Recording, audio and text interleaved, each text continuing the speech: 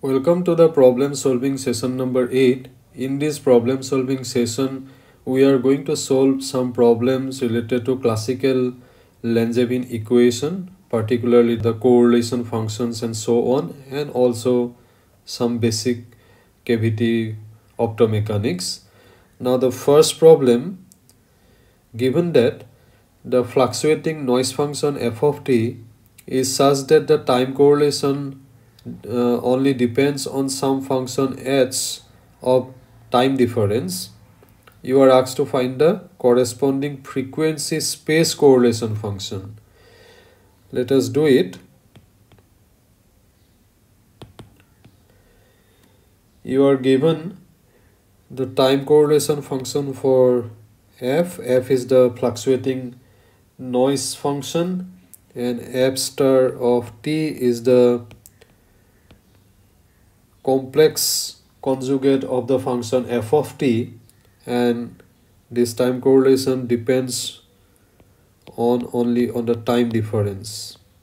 The function is such that it's basically a function of the time difference. We are asked to find out what is f of omega and f star of omega dash. Alright, now we know that f of omega is the Fourier transformation of this function f of t. So the Fourier transformation, we can write it in this form: integration from minus infinity to plus infinity.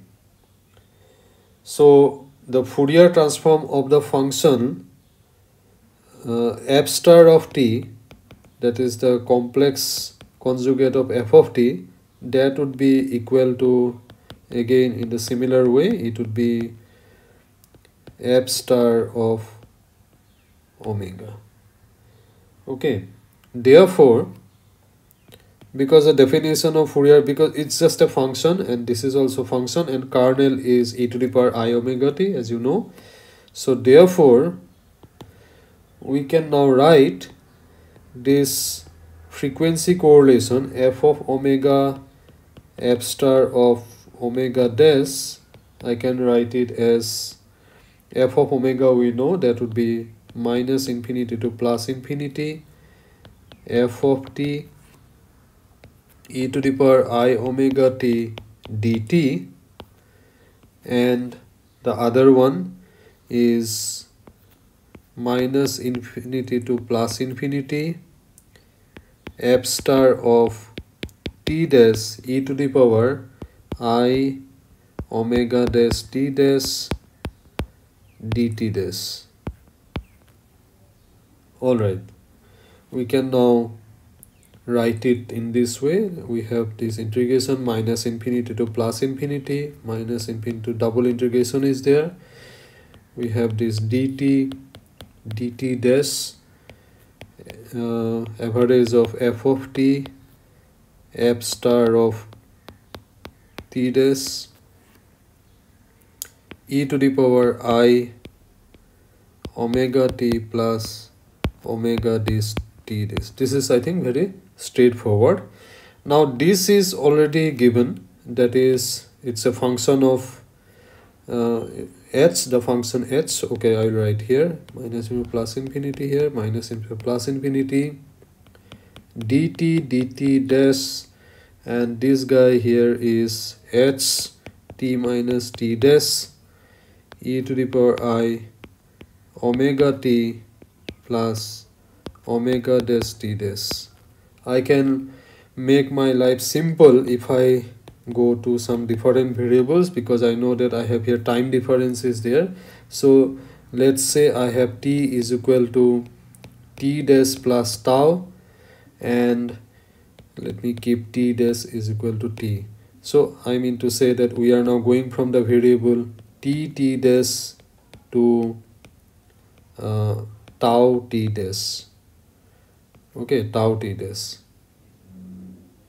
Right, so now if you can see that from here, the Jacobian of transformation here, I can write it as 1 1 1 0. So if I take the magnitude of the determinant of this Jacobian, then as you can see that would be simply equal to 1. So therefore I can have this dt dash, I can immediately write it as dt dash d tau. So this will lead me to this integration. I am going to now the variables. Let me actually write here again. Okay, let me do it this way. Let me write f of omega f star of omega dash, that would be equal to minus infinity to plus infinity, minus infinity to plus infinity. Now I have dt dash d tau, and here this function I can write it as h of tau e to the power I omega t. I am now going to replace it by t dash plus tau, and I have e to the power I omega dash t dash.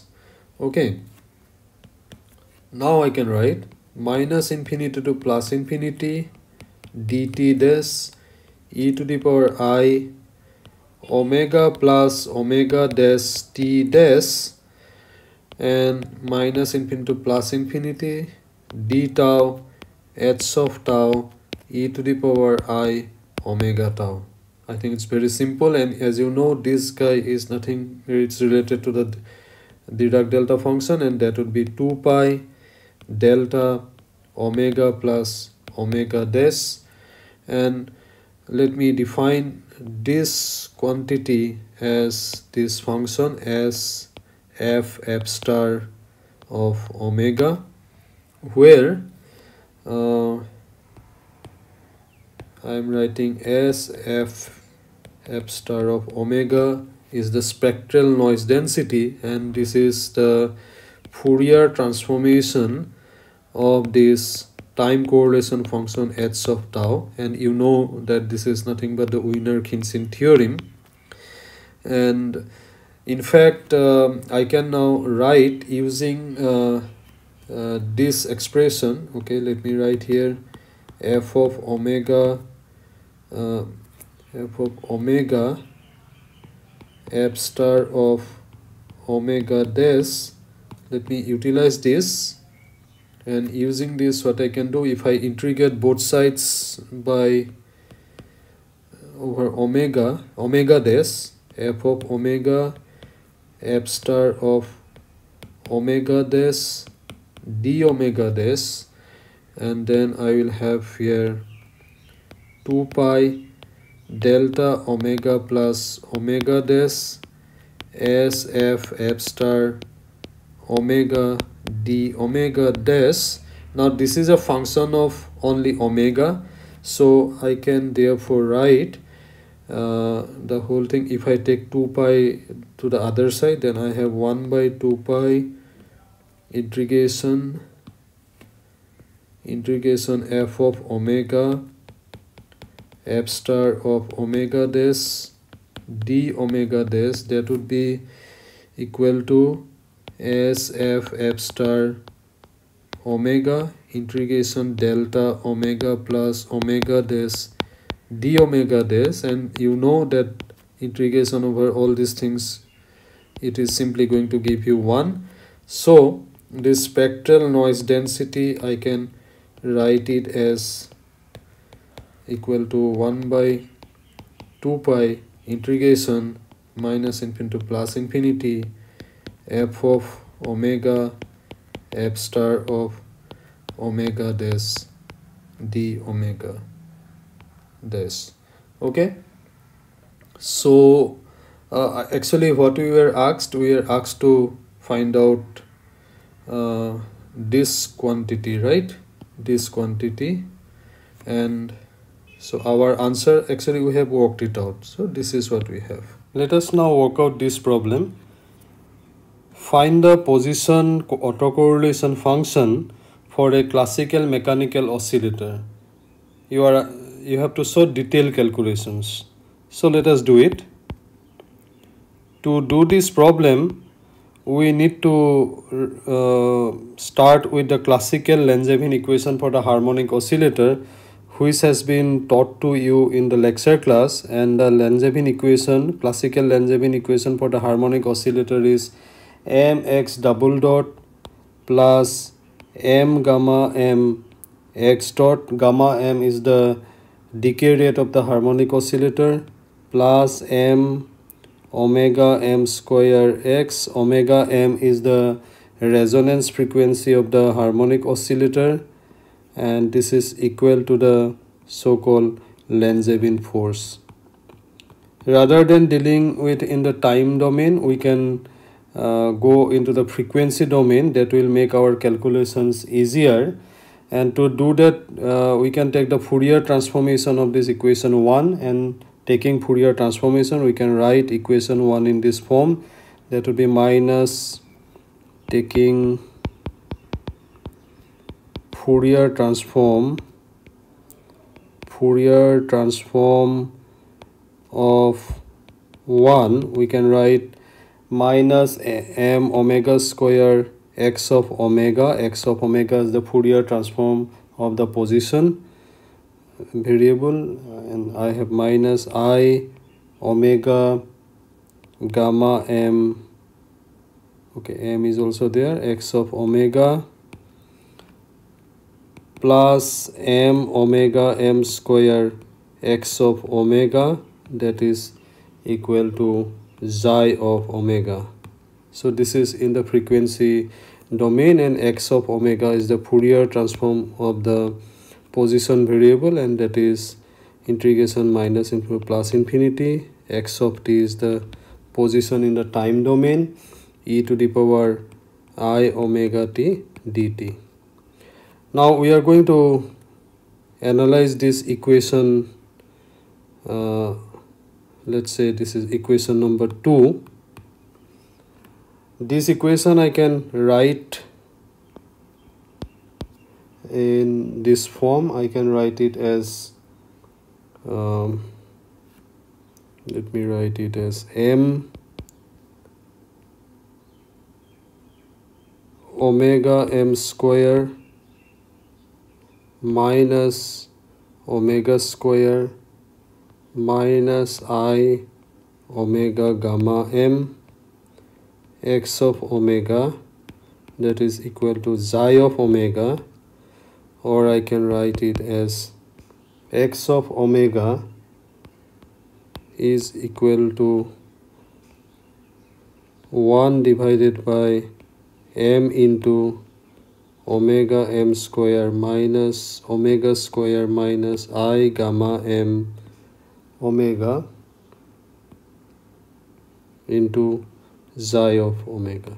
This quantity we can name it as the mechanical susceptibility, and this is denoted as say chi of omega.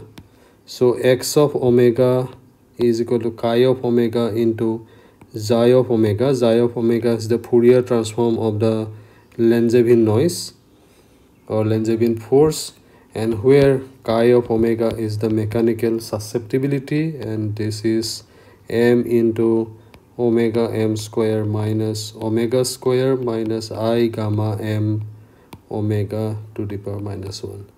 Okay, now let us find out what is say x of omega dash, the product of these two functions. That would be, as you can see from here, let me say this is my equation number 3, this is equation number 4. From equation 3 you can see that I can have chi of omega dash xi of omega dash. Now if I have to take the if I take the average, then the average would be on these variables only. So this is an important equation we get. All right, now from the previous problem, what we have got there, we have f of omega dash, the average of this quantity, that is the frequency correlation, is equal to 2 pi delta omega plus omega dash SFF. This is the spectral density, SFF omega. So we can utilize it, and using this we can now write, let me say, from equation 5 I can and using this equation, say using 6 in 5, we can write it as 2 pi delta omega plus omega dash SXX of, this is the position spectral density function. This is equal to chi of omega dash 2 pi delta omega plus omega dash S psi of omega. That is the spectral noise density for the Langevin function. So if I integrate both sides,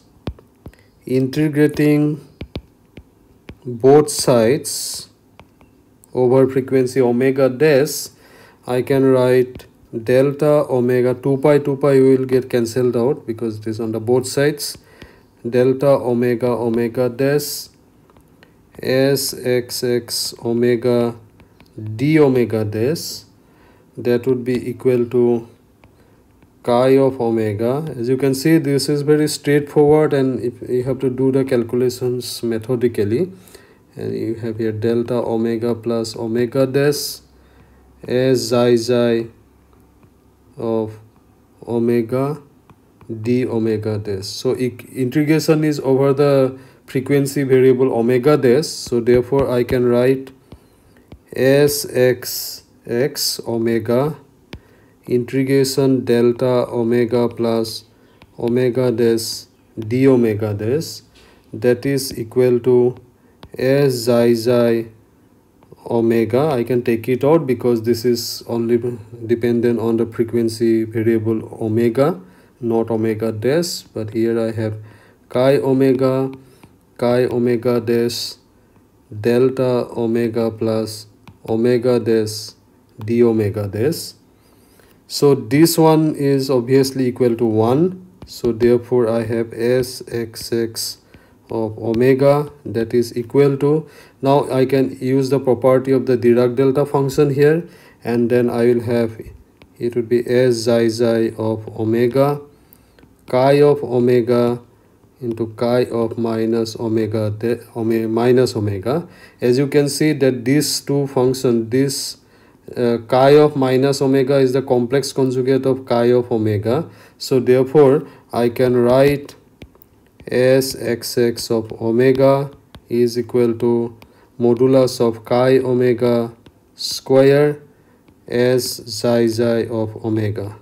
So this shows how the spectral density for the position is related to the Langevin spectral density of the Langevin noise or Langevin force. So now you see, since the oscillator position is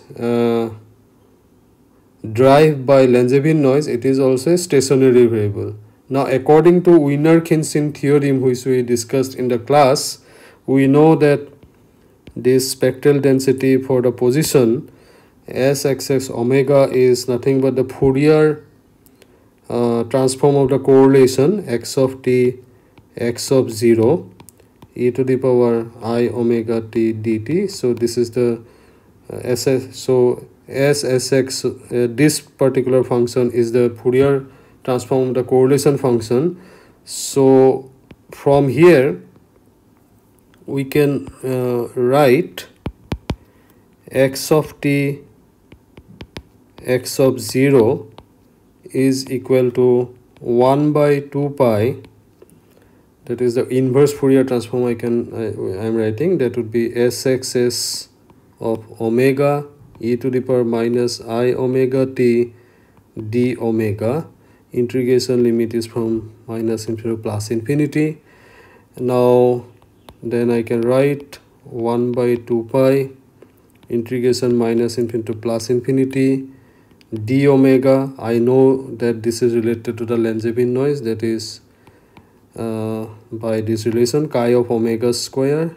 Yes, this is what we have written. This would be s xi of omega e to the power minus I omega t.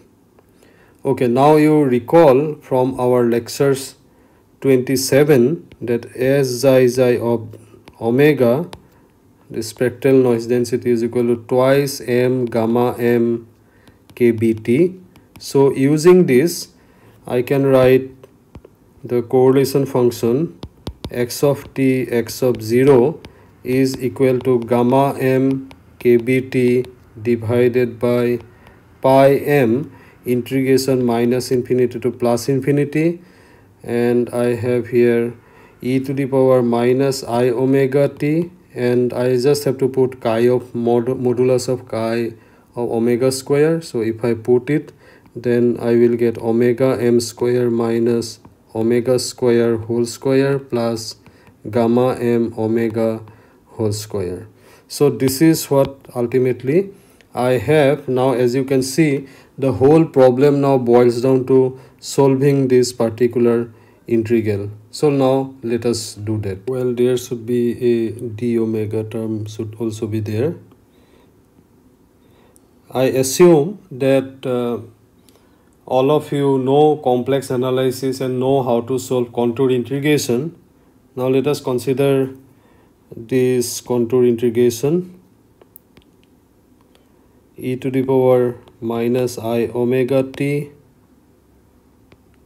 omega m square minus omega square whole square plus gamma m omega whole square. So this contour C, we'll take it as a, let me write here, contour C is assumed or taken to be, better let me write taken to be, taken as a semicircular, I will give you the diagram, semicircular contour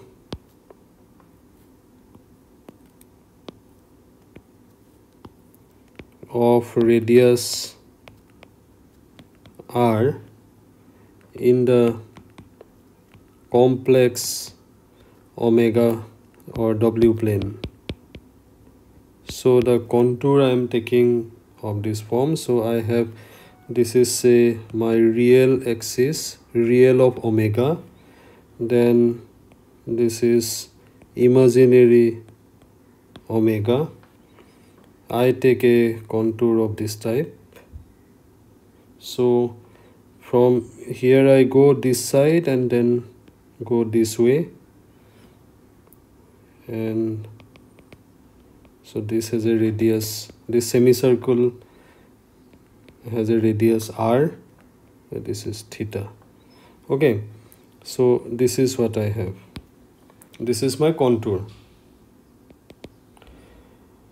Now the poles you have to work out, poles of this function. I think all of you know how to work out what is this called contour integration. So first of all, we have this function f of omega, that is e to the power, this is my function, so let me write it as f of omega is equal to e to the power minus I omega t omega m square minus omega square whole square plus gamma m omega whole square. This is my function, and we have to find out the poles of this function. So poles of f of omega are at w values or omega values or w values for which for which you will see that omega m square minus omega square is equal to plus minus I omega gamma m, because for this, when this equation is satisfied, then this particular function blows up. Okay, so these are the poles. So if we solve this equation, that will give us the poles. So we have poles at omega is equal to minus I, this is very easy to solve, you can do it, I gamma m by 2 plus omega m dash. I will tell you what is omega m dash, or better, why not let us quickly solve it. I have omega square, I have to just solve this equation, omega square. If I, let me just solve one out of this, there are two equations, out of these two equations let me just solve quickly one equation. Say omega square plus I omega gamma m minus omega m square is equal to 0. This quadratic equation would have the solution omega is equal to minus I gamma m plus minus gamma m square plus 4 omega m square divided by 2, and this I can write as minus I gamma m by 2 plus minus omega m dash, where omega m dash is square root of omega m square minus gamma m square by 4. Okay, so as you will see that from one equation I have two poles, and from the another equation I will have another pole. So there will be in total 4 poles. So this is one pole. Another pole would be at omega is equal to minus I gamma m by 2 minus omega m dash. Then you will have omega is equal to I gamma m by 2 plus omega m dash, and finally you will have omega is equal to I gamma m by 2 minus omega m dash. So if you try to locate the poles in this contour plane, you will have here, this is imaginary omega, this is real omega, and this is my contour. So as you will see, inside this contour I have two poles. One pole is located here, the other one is symmetrically located to the other side, and the other two poles, one is located here and one is located here. As these two poles are outside this contour, so we will not bother about it. We will bother only about these two poles, and because we are going to apply the so-called residue theorem. Now we have the integration is this, we have this contour integration f of omega d omega is equal to, in the limit say r tends to infinity, we have from, you see you can go from minus r to plus r, right? So this is your r, say minus r to plus r d omega f of omega. This is not a complex analysis class, so I'm being very brief here. And then we are having limit r tends to infinity integration. Now if you go by this semicircle thing, integration around the semicircle, you go from 0 to minus pi d theta f of r e to the power I theta, because omega inside this semicircle I am taking it as r e to the power I theta, and then I will have I r e to the power I theta, right? So omega I am taking as inside this semicircle I am taking omega as r e to the power I theta, and this integration is in the clockwise direction. So in fact you will find that using the so-called Jordan's lemma, this contribution from this integral will go to 0. Okay, so therefore we will have to bother about, or we will left out with integration f of omega d omega. This would be equal to, when I take the limit r tends to infinity, plus minus infinity, I will have minus infinity to plus infinity d omega f omega. So solving the integral ultimately boils down to solving this contour integration, as you can see. And now we can apply the so-called residue theorem. As you know that this complex integration f of omega d omega is equal to 2 pi I into the sum of the residues, and we have two poles, so we have to calculate the residue at omega is equal to one pole, the pole that is lying inside the contour. One is minus gamma m by 2 plus omega m dash, and let us say this is a residue r1, and another one we have to work it out at residue at omega is equal to minus I gamma m by 2 minus omega m dash. So this is residue 2. So these two residues we have to work out. Now only thing you have to keep in mind is that when I have taken this integration, contour integration, I am going in the clockwise direction, and because of that I have to take a minus sign here. Okay, so we'll do that. So first let us work out what is r1 and what is r2. I will just show you the calculation for r1, r2 you can do it in the similar way.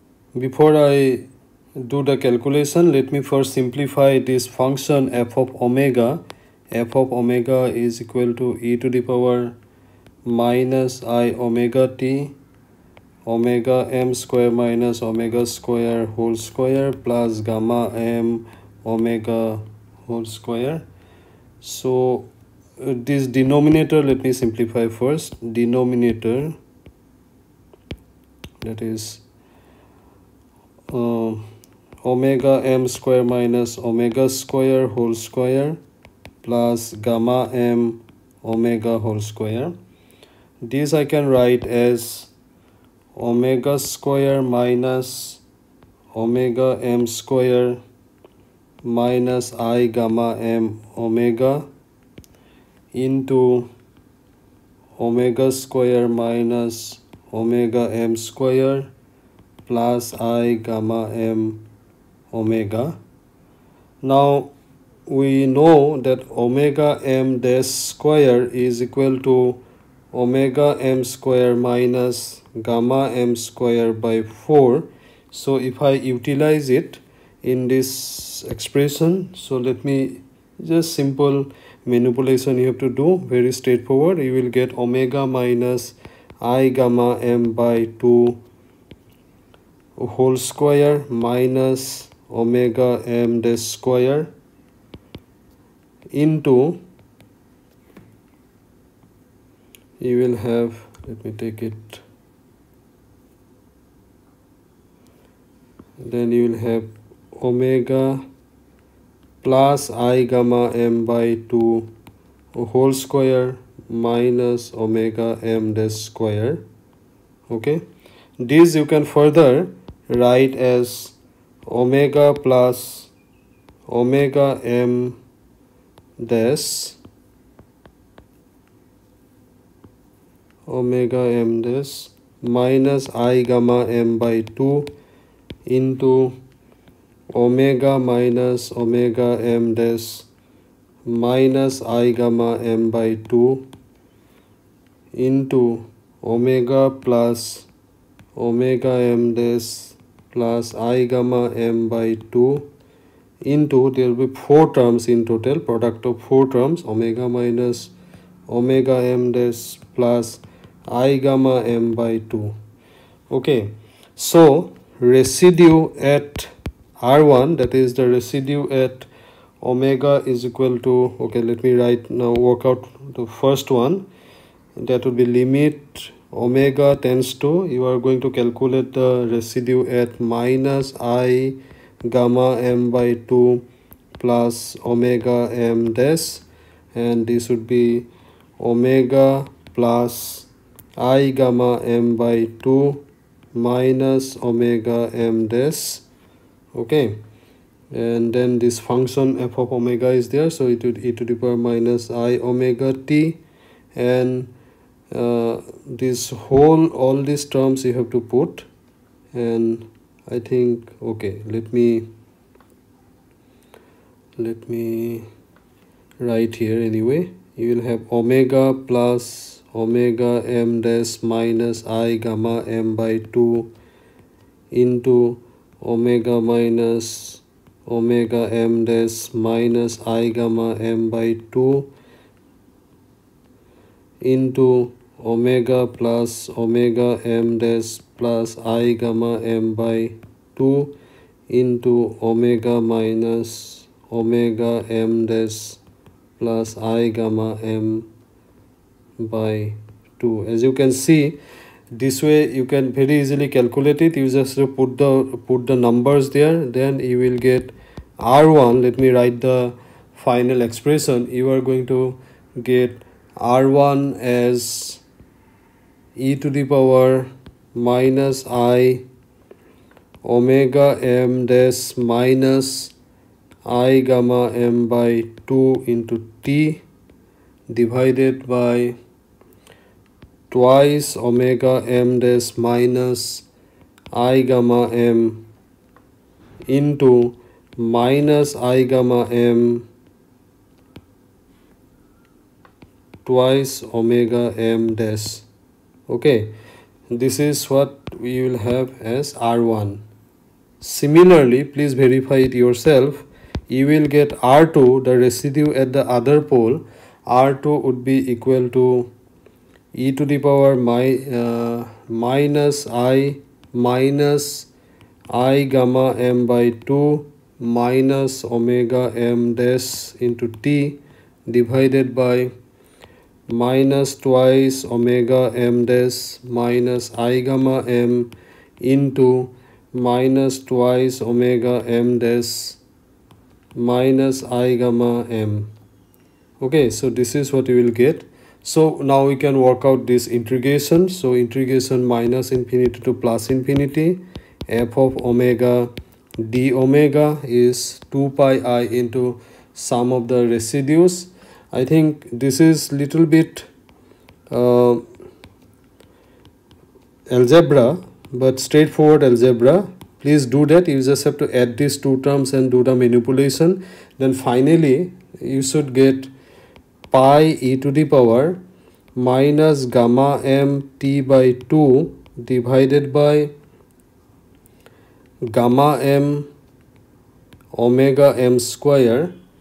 Then here you will have cos omega m dash t plus gamma m divided by twice omega m dash sine omega m dash t. So this is what you will get. So therefore finally we can now obtain, because the integration we have worked out, so we have this correlation, autocorrelation for the position x of t x of 0 is equal to, we had this term gamma m kbt by pi m, and that integral was there.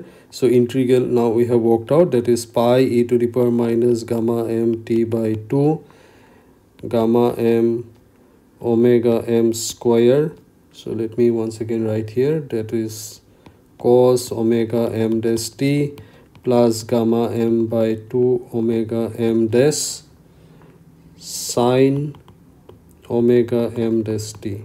So or if I simplify it further, I have x of t x of 0 is equal to kbt divided by m omega m, this is square, omega m square e to the power minus gamma m t by 2, and we have cos omega m dash t plus gamma m by twice omega m sine omega m dash t.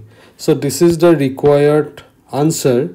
So if you are not convinced or finding it difficult, you can quickly verify whether this makes sense. For example, if you note that x of 0, okay, that you will see that you will get it as kbt by m omega m square, right? And from here you can write, say, half m omega m square x of 0 square is equal to, as you can see, this would be simply half kbt, and you know that this is the so-called equipartition theorem. Now let us work out this problem. The phase shift of the reflected light is measured to be pi in a typical optomechanical setup. Given cavity length is 1 micrometer, the resonance frequency of the cavity is 4 pi into 10 to the power 15 hertz. The cavity decay rate is 5 megahertz. Estimate the magnitude of displacement of the movable mirror in the system. Okay, let us solve it. As you know that light can enter into the cavity when the resonance condition is met and the reflected light undergoes a phase shift. For small displacement, that the phase shift theta linearly depends on the mirror displacement x. Okay, and this is given by this formula which we talked about in the lecture class. Theta is equal to 4 by kappa. Kappa is the cavity decay rate, omega optical, that is the resonance frequency of the cavity, divided by the L, divided by L. L is the length of the cavity and x is the displacement. So in this particular problem we just need to apply this formula, and we are given theta is equal to pi, L is equal to 1 micrometer, and resonance frequency is given to be 4 pi into 10 to the power 15 hertz, and decay rate, cavity decay rate is 5 megahertz. What is not given is the displacement, and we have to find it out. So that is from the formula we have x is equal to kappa L divided by 4 omega optical into theta. So if I put the parameters here, kappa is 5 megahertz, so that is 5 into 10 to the power 6 hertz, and then L is equal to 1 micrometer, that is 10 to the power minus 6 meter, and theta is equal to pi, and we have 4 into omega of this 4 pi into 10 to the power 15. So if you put all this, then we will obtain 5 divided by 16 into 10 to the power minus 15 meter, or I can write it as 3.125 into 10 to the power minus 16 meter. So this is the answer.